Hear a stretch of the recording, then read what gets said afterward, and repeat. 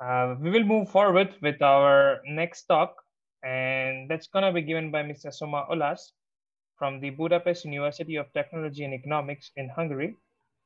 And they are going to be talking about simulation of runaway electron dynamics. So good afternoon, everybody. My name is Soma Olasz, and I'm from the Budapest University of Technology and Economics. And in this presentation, I'm going to talk about the runaway electron modeling in the European Integrated Modeling Framework. I'm going to give a short introduction into the concept of runaway electrons. I'm going to show you what the Integrated Modeling Framework is. Then I'm going to show you the advantage of this approach. Runaway electrons in plasmas can appear because the friction force experienced by the particles is reduced as the particles gain velocity if they are above the thermal kinetic energy. This means that if an electric field larger than some critical electric field is introduced to this particle population, it will create a region of net acceleration above a critical velocity boundary. Any particles inside this runaway region will accelerate into relativistic energies, hence running away. One of the main methods for runaway electron generations is the Dreiser generation rate. This essentially means that the thermal electrons diffuse over this critical boundary in velocity space into runaway region.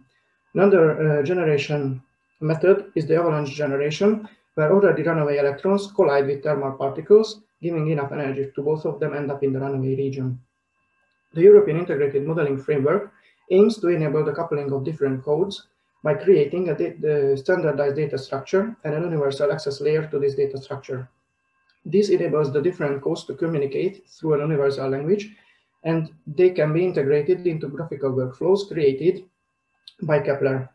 One such workflow is shown here, where this is a runaway electron test workflow developed in this framework.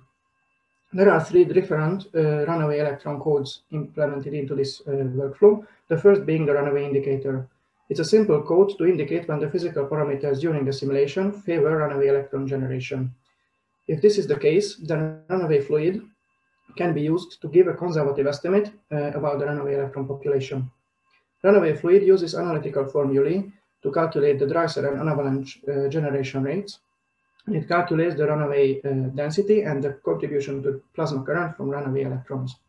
If a more accurate calculation of runaway electrons is required, then the Norse kinetic code can be used. Norse calculates the electron distribution function by solving the kinetic equation with a nonlinear collision operator. This code was developed at Chalmers University of Technology in Sweden before it was integrated into this framework. One of the main workflows in this framework is the European Transport Simulator, or ETS shortly. It is a 1.5D transport simulator code, and inside this we have a step-by-step approach for runaway electron modeling. The first step, runaway indicator, indicates when runaway electron modeling is needed during this simulation, and then runaway fluid can be used to estimate the runaway population. ETS with runaway fluid and runaway indicator has been benchmarked against the Go code, where an energy sink was introduced to create physical parameters favorable for runaway electron generation.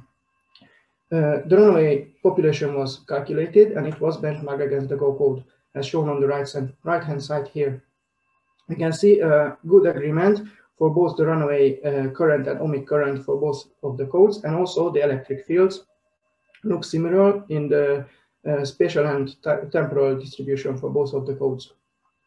Another scenario for which ETS was used recently is a massive material injection simulation where argon impurity was injected into the plasma to create a disruption. During the thermal quench phase of the disruption, the runaway electron generation was calculated. In the remaining slides, I'm going to show you the main plasma profiles coming from this simulation. On these slides, all the horizontal axis is the minor radius of the plasma, and on the top left, I'm showing the electron and ion temperatures. In the middle, I'm showing the densities for both electron and ion. On the top right, I'm showing the current distribution and also the Q profile, while on the bottom, I'm showing the effective charge of the plasma. In this simulation, we are going to inject some argon impurity from this edge of the plasma and expecting it to cool down as it goes inwards. And while this happens, also the ionization of this argon impurity will cause a peak inside the electron distribution.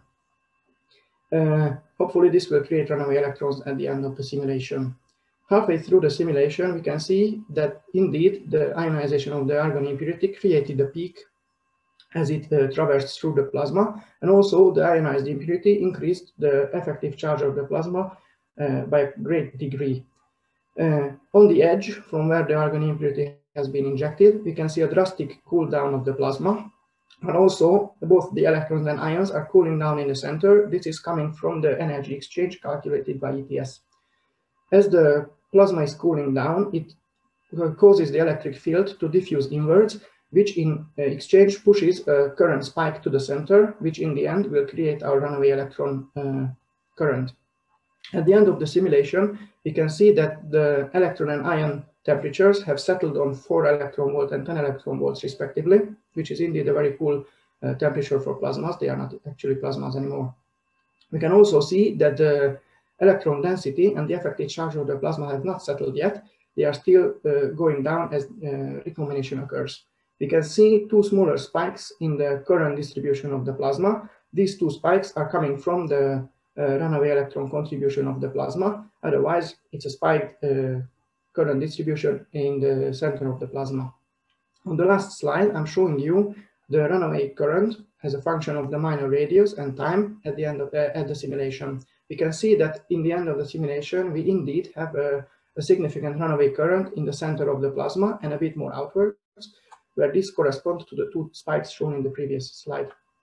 In summary, I would like to say that runaway electron modeling with this integrated modeling approach is working, and it has an advantage of also self-consistently simulating the plasma evolution. For this, ETS was benchmarked against Go code with great agreement, and also a thermal quench simulation was run with promising results where the plasma cooling was modeled with impurity injection. Thank you for listening.